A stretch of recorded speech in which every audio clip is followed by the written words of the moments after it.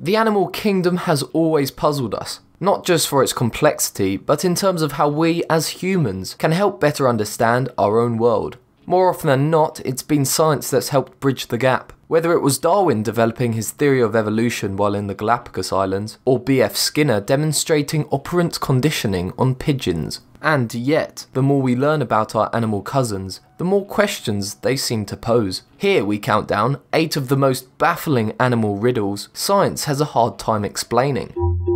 Amazing! Number 8. The Argentine ant. This tiny creature is actually an invasive species, and has been introduced into Japan, New Zealand, Australia, South Africa, Europe, Hawaii, and the mainland of the United States. There are 2 striking things about these little workers. The first is that they're capable of creating super colonies. One colony in Europe, for instance, stretches almost 6,000 kilometers along the Mediterranean coast, while another in California is almost 900 kilometers long. The second question raised by the ants came after a study in 2009, which revealed that the ants in both these super colonies, plus another one in Japan, were all genetically related. Although there are theories suggesting their proliferation may have been the result of human influences, researchers are still perplexed by this genetic similarity across vast geographic distances, something that should be impossible. In order to explain this phenomenon, the scientists concluded that this might represent one global super colony of ants. And you thought the premise of Starship Troopers with a single unified bug race was far-fetched. Number 7. The immortal jellyfish.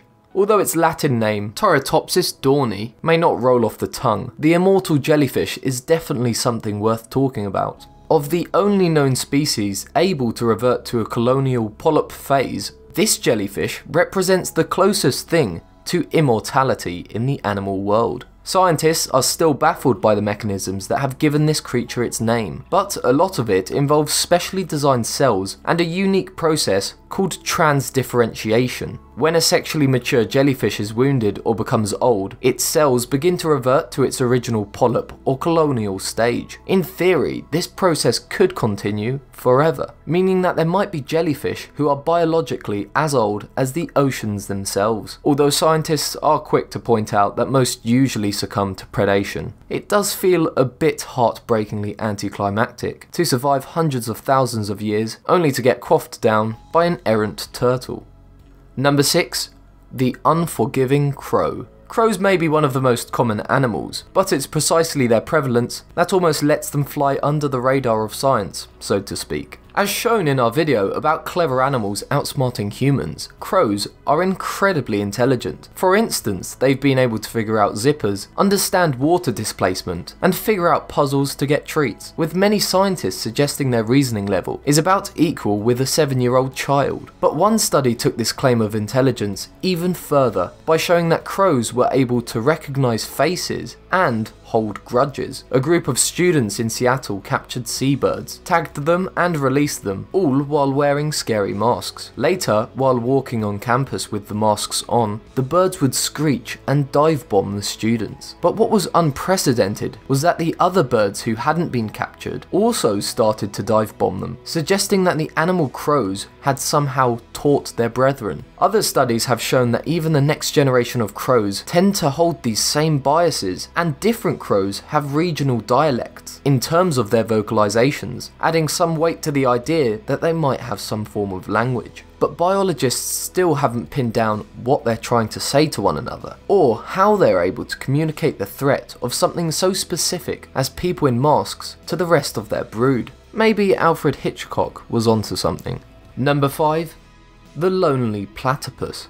The duck-billed platypus is just plain weird, and looks like something cooked up in the lab of Dr. Moreau. What makes it stand out though, is the fact that it's one out of only 5 mammals that reproduces by laying eggs, and the only member of its family, Ornithorhynchidae. Try pronouncing that. What's even more puzzling is it's also one of the only mammals that has venom, located on a small spur on its foot, which can cause excruciating pain to humans. A 2004 study discovered that platypuses had 10 sex chromosomes, as compared to only 2 in other mammals, and that they contained both mammal and reptilian genes. Scientists are still not quite sure why or how this adorable aquatic creature came to inhabit such an exclusive genus, and why there aren't more species like it, although fossil records do indicate that there may have been a number of cousins to the platypus who have died out. Number 4. Electromagnetic cows. Yes, cows are even more banal than crows, but they do exhibit one of the more baffling behaviours in the animal kingdom. Researchers at the University of Duisburg-Essen went through 8,150 photos of different pastures as well as deer bed impressions in the snow using Google Earth, and discovered something amazing. Whenever deer or cattle were grazing, they all tended to face in the same direction, orienting themselves either towards the magnetic north or south. A number of different animals, such as birds and turtles, have been shown to have sensitivity to the electromagnetic poles of Earth, but this is the first indication that cows may also react to magnetic fields. We still don't know what purpose this internal radar plays for the cow, since their domestication makes it an irrelevant adaptation. So, if you find yourself inexplicably drawn to north after eating a McDonald's burger, don't fret too much. Number 3. Phytoplankton paradoxes. Phytoplankton are one of the most abundant life forms on the planet. They fill the oceans and yet are almost invisible to the naked eye, even though they play a significant role in the environment. But despite their biological simplicity, they also represent one of the more confounding paradoxes in nature. Generally, the rule of biodiversity says that the more resources there are, the higher the level of diversity and life, but this doesn't ring true for phytoplankton. In the Arctic oceans, where there is plenty of nutrients, there is a surprisingly low population of phytoplankton, and while there are some theories, there's no clear understanding of why phytoplankton don't flourish in these dead zones, which has led scientists to call it the Antarctic paradox. Number 2. The abominable Yeti crab. In 2005, the first of these creatures were discovered along the Pacific Antarctic ridge, and there are now 3 distinct species, but what hallmarks all of them are their hairy legs, which led their discoverers to name them Yeti crabs. Scientists were initially baffled by these crabs, since no one could explain their hairiness. However, later research showed that living near hydrothermal vents was handy, since their hairy appendages are actually full of filament bacteria, which grows like a microbe farm on their arms, and is thought to detoxify some of the more poisonous substances that come out of the vent. But on closer look, scientists also theorized that the Yeti crab primarily ate this bacteria as its staple food. There are still a lot of questions regarding this specific adaptation, and how they are able to occupy such a tiny ecological niche. In many cases, they have less than 3 feet of habitable space, and tend to congregate in huge piles. Too close to a vent and they burn, and too far away and they freeze to death. Number 1. Bumblebee flight. The idea that bumblebees shouldn't physically be able to fly and are somehow defying physics has been embedded in the public's consciousness for a long time, and we have French entomologist Auguste Magnan to blame for this conclusion he came up with in the 1930s. However, more recent studies have revealed that the bumblebee is actually using a more complicated system of flight. Michael Dickinson from the University of Washington used a robotic bee wing and high-speed photography to show that bees actually flap left to right, as opposed to up and down. This sweeping motion creates tiny low-pressure vortices that help to keep the bee aloft.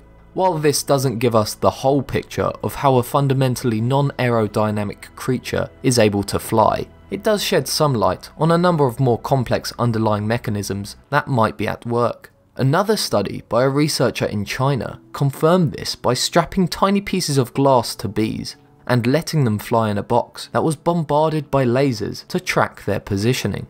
I don't know about you, but getting paid to shoot lasers at bees seems like one of the best jobs out there.